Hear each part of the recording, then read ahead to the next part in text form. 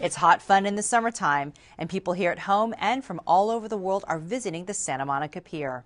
The pier continues to be under renovation, but for pier visitors, it's the business of fun and relaxation as usual. Gail Choice reports. The Santa Monica Pier, a great place to stroll, take pictures, and to just enjoy the day with family and friends.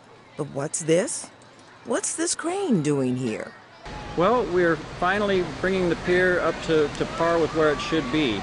Back in the late 1980s, the west end of the pier was being reconstructed after storms tore it down in 1983, and that part of the pier was fortified so that it would hopefully never fall down again. Very, very well built.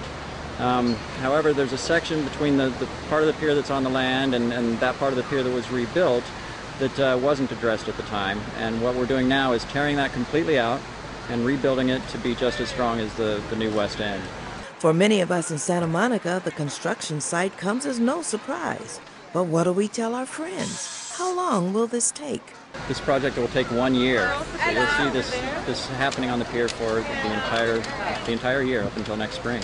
City officials made sure our world-famous pier remains a major tourist destination during the construction period.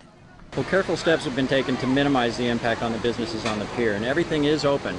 And we've made absolutely certain that we could have access to the west end. Even though we're tearing out 360 feet of the pier, the city has gone ahead and built a temporary pier alongside that part of the pier that's being torn out so that you can easily flow to and from the west end and visit every business on the pier just as you would if we weren't having construction. Okay, but let's be honest. Construction can be loud. The construction only takes place on weekdays, and in the mornings they wrap up right around 3 o'clock and then they take off. You don't hear it at all. You can see the progress that they've made, and then there's no loud noises, no banging, no trucks moving back and forth, any of that. It's actually, the weekends are still as perfect as they ever were. And there's another way to look at the changes on the pier. It's actually a little bit of an attraction. I mean, how often do you get to see a pier being built, right? And it's very exciting. I know, having young children myself, that the construction projects are fun to watch. So it's good for the family to come down. It's educational. You get to see a pier being built, and you get to see the fantastic crane, and then right next to it is an amusement park. What better way to spend a weekend afternoon?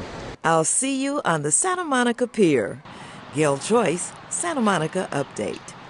Just a reminder, construction on the Santa Monica Pier takes place only on weekdays and wraps up around 3 p.m.